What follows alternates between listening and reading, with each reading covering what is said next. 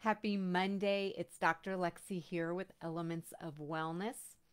This week I want to talk about nutrients, and this week specifically, I want to talk about fat-soluble vitamins.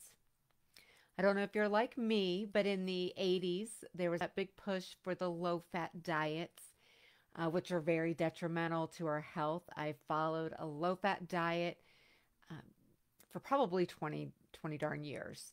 And so you may still be following that diet. You may think that fats are bad for us or fats are connected to heart disease, strokes, and all sorts of different things. And that could not be farthest from the truth. So fat is necessary in the diet. But even more important than just the fat are the fat soluble vitamins. And these would be vitamins like A, D, E, and K. So when I'm talking about fat soluble vitamins, I'm talking about vitamins that are better absorbed and utilized in the body when consumed with fat. Now, our bodies are able to utilize some of the vitamins even if there's not fat there.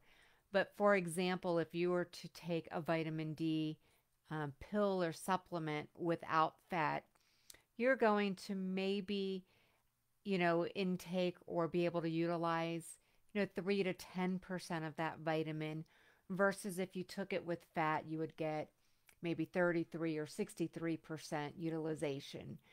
So fat needs to go along with these fat soluble vitamins for better absorption and utilization within the body.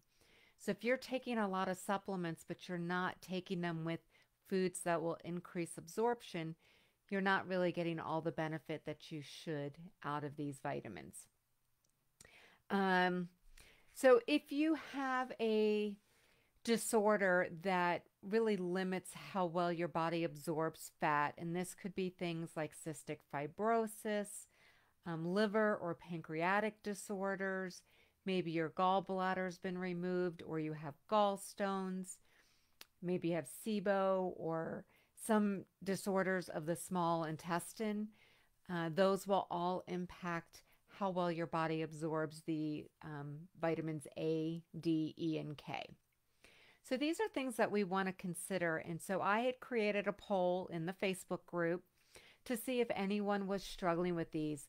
Other disorders might be celiac disease or Crohn's.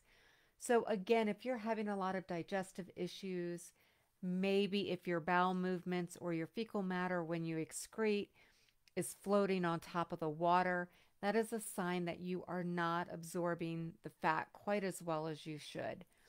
So even if you're eating the way you should, but things are flushing out because of any disorders that you may have, that needs to be addressed so that you can have the right nutrients to really help your body work effectively.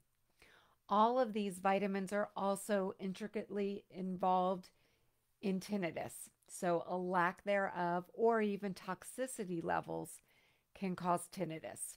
So each day this week, we're going to go into a little bit more in depth into each of the vitamins. So we'll start tomorrow with vitamin A.